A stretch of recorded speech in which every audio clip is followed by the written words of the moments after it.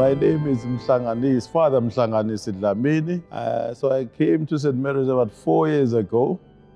And for myself, I found that the organ of St. Mary's, the pipe organ that was here, had been lying broken. Almost 6 years ago, there was a major storm in Pietermaritzburg which totally destroyed our pipe organ. At that point in time, the referral person that I found was Mr. Hele, who's a known organist.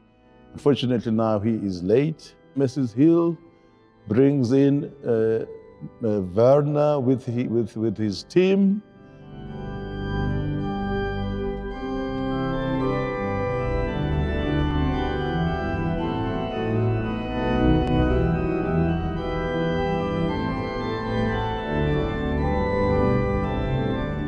What pleased me about him and his team was they were young, so there's longevity and sustenance of these projects.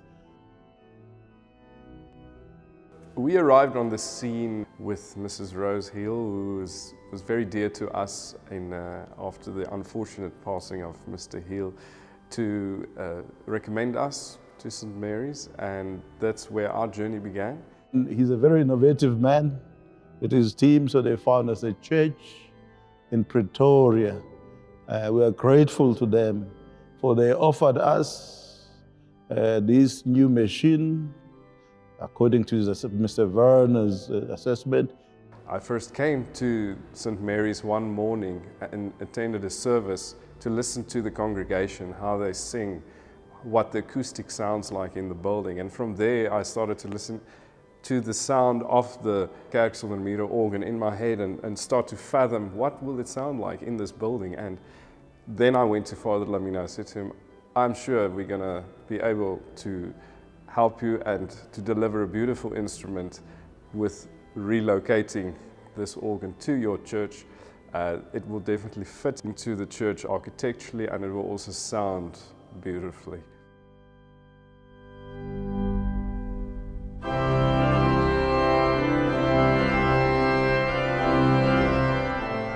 Donating the organ was something that happened in conjunction with the organ builders, actually. They approached us originally and asked if we still use the organ. Our role within this whole relocation process was to facilitate both parties to identify an organ for St. Mary's, and also to facilitate that process with KwaZulu-Natal and with St. Mary's, and how to introduce them to one another. The organ builder approached KSM and asked whether we would be willing to donate it to a Roman Catholic church. And the answer was, of course, yes.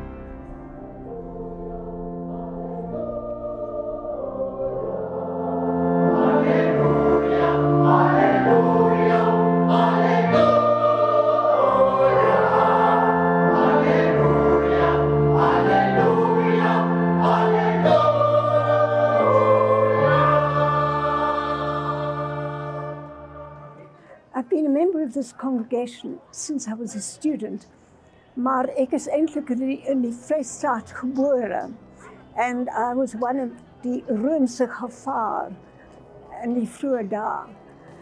And so this coming together of the Dutch Formed Church, which has presented the organ, and the Catholic Church, which has accepted it. Since I first heard of it some months ago, I keep thinking about it with such joy. It is really amazing to see how the two communities work together so that St. Mary's now have this rebuilt organ. It's a reimagined organ. And the pipe organ is here. It's beautiful. There's a lot of vavavoom in it. This made a massive change to the way we worship. It is very important, as much as we have readings and we pray, but music forms a the greater part of worshiping. I'd like to say how wonderful it has been to play this organ today here at St. Mary's Catholic Church in Pietermaritzburg. The organ has been fully restored and it really sounds so beautiful. I was really quite impressed with the variety of sounds and textures.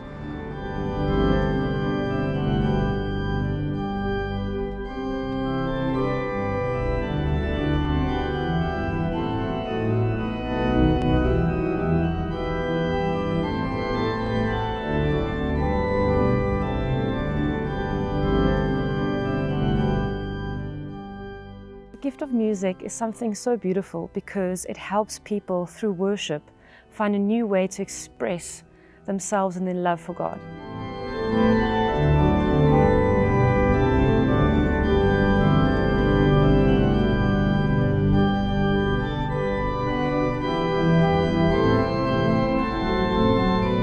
It's just such a winner, such a powerful instrument that is going to help a lot of souls, depressed people, people who want to celebrate life, people, whatever situation, emotional situation you will need to deal with, come into this church. Here is the pipe organ.